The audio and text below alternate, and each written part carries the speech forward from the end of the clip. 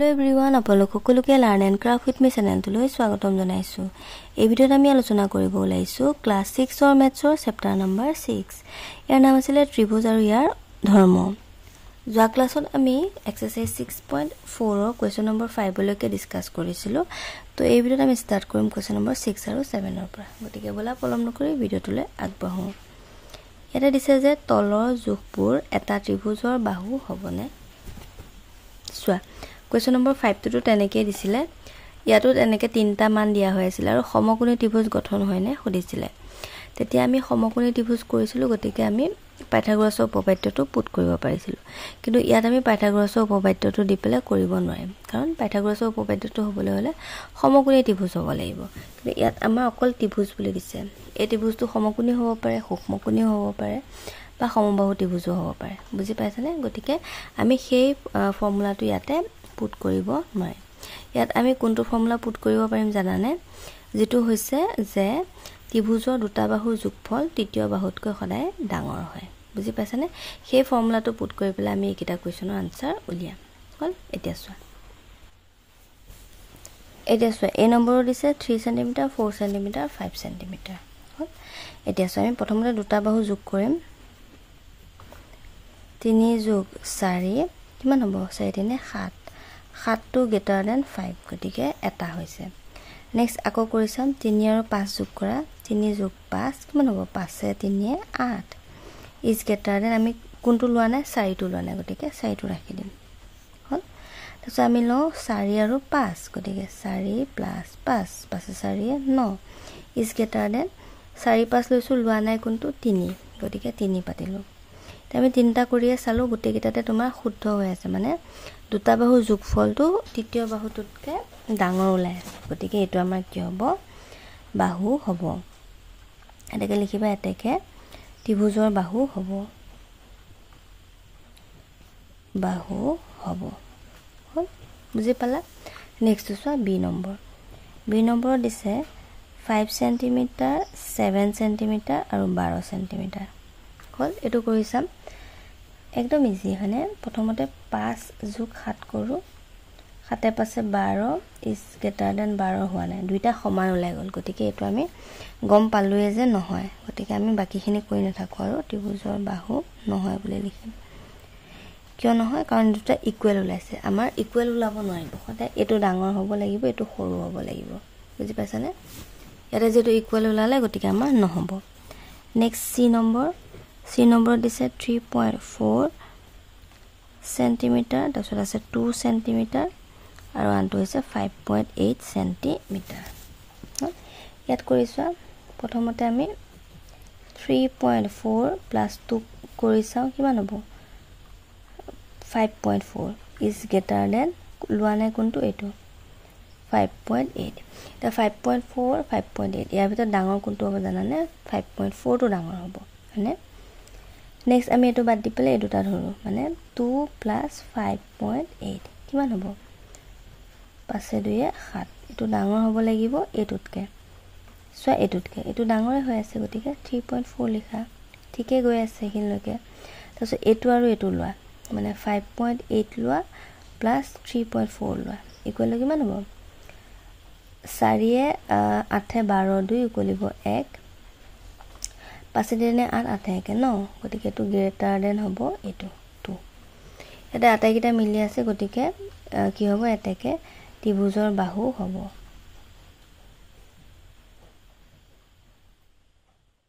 হল next চোৱা লাষ্টটো দিয়া আছে 6 cm 7 cm আৰু 14 cm।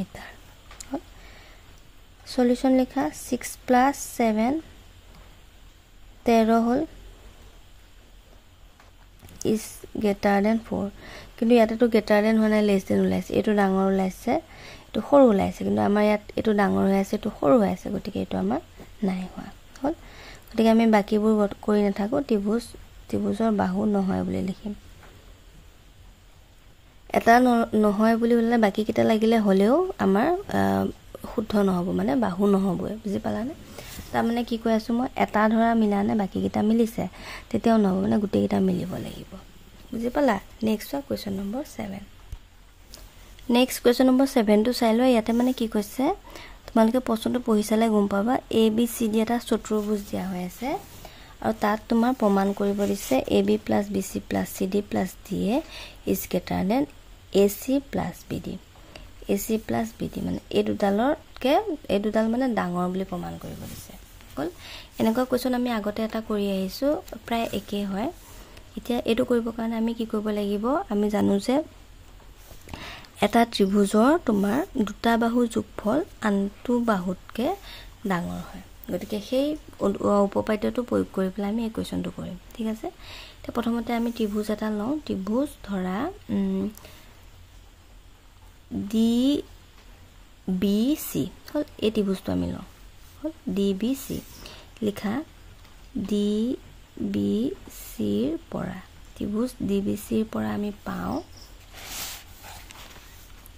এটা লিখিবা সি D plus C B is greater than হ'ব বি ডি হল এডাল বাহু আৰু এডাল বাহু সি ডি আৰু বি চি আৰু এডাল বাহু এই দুডাল বাহু যোগ কৰিলে মানে এডাল বাহুতকৈ ডাঙৰ হয় আৰু সেইটো লিখিছোঁ 1 নম্বৰ বুলি দিলোঁ নেক্সট ধৰা ত্ৰিভুজ এ বি চি এই ত্ৰিভুজটো লৈছোঁ হল ইয়াতে কি হ'ব জানানে ইয়াতে হ'ব এ বি আৰু বি চি ডাল দুইটা যোগ কৰিলে এই বাহুডালতকৈ ডাঙৰ হ'ব মানে চোৱা A B plus B C greater than A C হল এইখিনিলৈকে বুজি পাই আছা নেক্সট আৰু এটা ত্ৰিভুজ লোৱা ত্ৰিভুজ চি ডি এ চোৱা চি ডি এ এইটো ত্ৰিভুজ ঠিক আছে ইয়াতো ঠিক একেদৰে হ'ব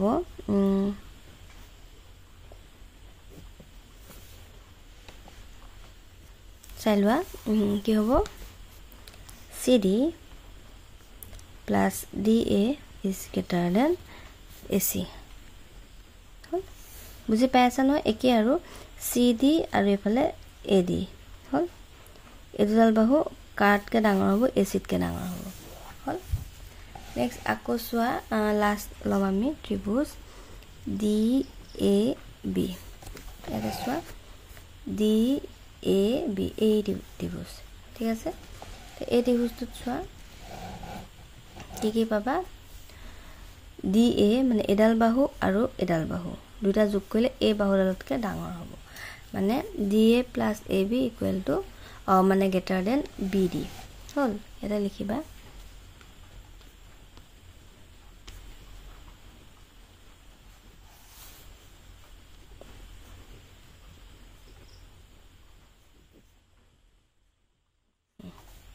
এই লাইনকেইটা বুজি পাইছা নহয় মানে কি আৰু ত্ৰিভুজৰ দুটা বাহু যোগ কৰি পেলাই আমি কি পাওঁ গোটেইকেইটা তোমাৰ তৃতীয় বাহুটোকে সদায় ডাঙৰ পাওঁ মানে বুজি পালা ধৰা এইটো এটা ত্ৰিভুজ ইয়াতে 2 ইয়াতে 3 হ'ল এইটো ধৰা 6 ধৰিছোঁ এতিয়া এই দুটা যোগ কৰিলে কিমান পাবা এইটো 6 নহ'ব এইটো ধৰা 4 ধৰিছোঁ এটা দুটা যোগ কৰা 5 পাইছা আৰু এডাল বাহু হৈছে তৃতীয় বাহুডাল মান 4 তাৰ মানে এই দুটা যোগ কৰিলে যিটো পোৱা সেইটো ডাঙৰ হয় এই বস্তুটো ডাঙৰ হয় মানে দেই এইখিনিলৈকে বুজি পালা এতিয়া আমি কি কৰিম নেক্সট ষ্টেপটোত 1 2 3 যোগ কৰি দিম 1 2 ইকুৱেশ্যন আৰু 3 4 এটা যোগ কৰি দিয়া কিমান পাবা চোৱা ইয়াতে তোমাৰ গেটাৰনৰ আগত যিকেইটা আছে গোটেইকেইটা প্লাছ কৰি দিবা প্ৰথমতে আছে C D plus C B লিখা C D plus C B plus A B plus B C বুজি পাই আছানে তাৰপিছত লিখা এইটো plus C D plus D A plus A B plus A B হ'ল ইজ গ্ৰেটাৰ দেন বাওঁ side সোঁ চাইডে যিকেইটা পাইছে সেইটো পাতা প্ৰথমতে পাইছে বি ডি প্লাছ এ চি প্লাছ ডি বি হ'ল এইখিনিলৈকে বুজি পালা এতিয়া ইয়াতে চোৱা চব দুটা দুটা পাই আছা চি ডি ইয়াতে এটা গতিকে 2 চি ডি চি বি ইয়াত এটা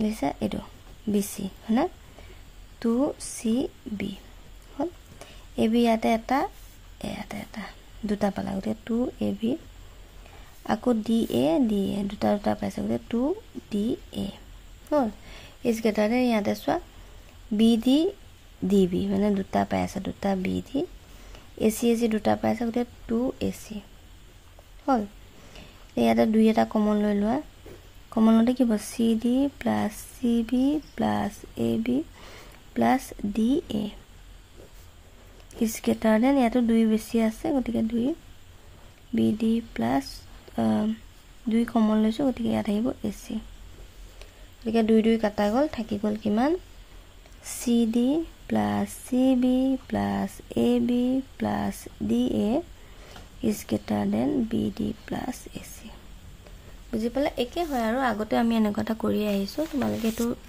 চাই লবা ভালৰে এটো কোৱেশ্চন যদি বুজি পোৱা নাই হে আগৰ যেটো কোৱেশ্চন নম্বৰ 4 টো আমি ডিসকাস কৰিছিলো হেটো এবাৰ চাই লবা এটা ভালৰে বুজি পাবা ঠিক আছে তো আজিলৈ আহিছো ভিডিওটো চোৱাৰ বহুত ধন্যবাদ নেক্সট ক্লাছত আমি এক্সাৰসাইজ 6.5 টো ডিসকাস কৰিম and thank you for watching and study well